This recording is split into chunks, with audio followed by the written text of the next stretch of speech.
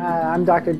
Tom Fahey. I'm a general surgeon at Lodi Memorial Hospital. I've been here for about a little over 10 years.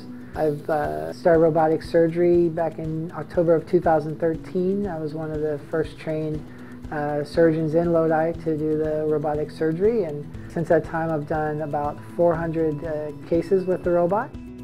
The robotic system that we're using has three components to it. There's a patient cart that is the portion of the robot that actually has the arms and works inside of the patient. There's the console, which is the actual part that we work at to manipulate the robot.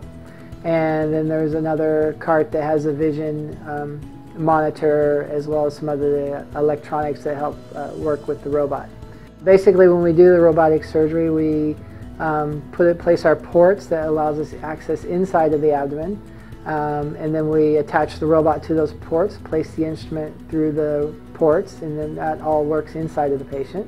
At which point then we go to the console, and that's when we start to manipulate the robot using the hand controls, and then that mimics our hand motions inside.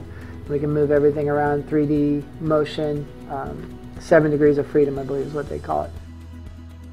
Most of the time people don't really have that much knowledge about the robot or how it works. Sometimes they do think that the robot is going to do the whole surgery and we just sit in there and have a Coke or something. That's not really how it works. Really, the robot is just an extension of the surgeon. It's just an instrument that we manipulate inside the patient's body. So that's the biggest thing, is they think that it's going to work autonomously, and really we're in control of every aspect of the surgery.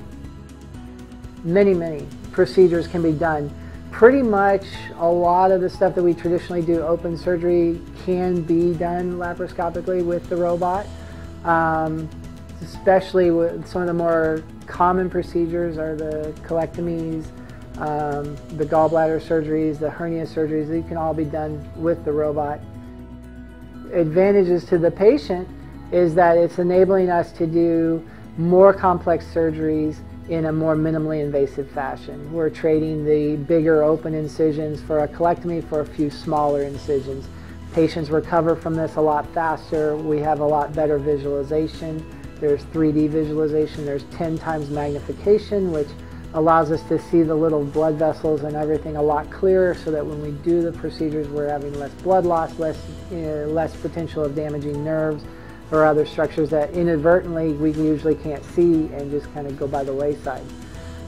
Patients recover a lot faster from from laparoscopic and robotic surgery, which allows the patients to get back to their normal activities a lot quicker and back to their normal lifestyle, which really is our goal.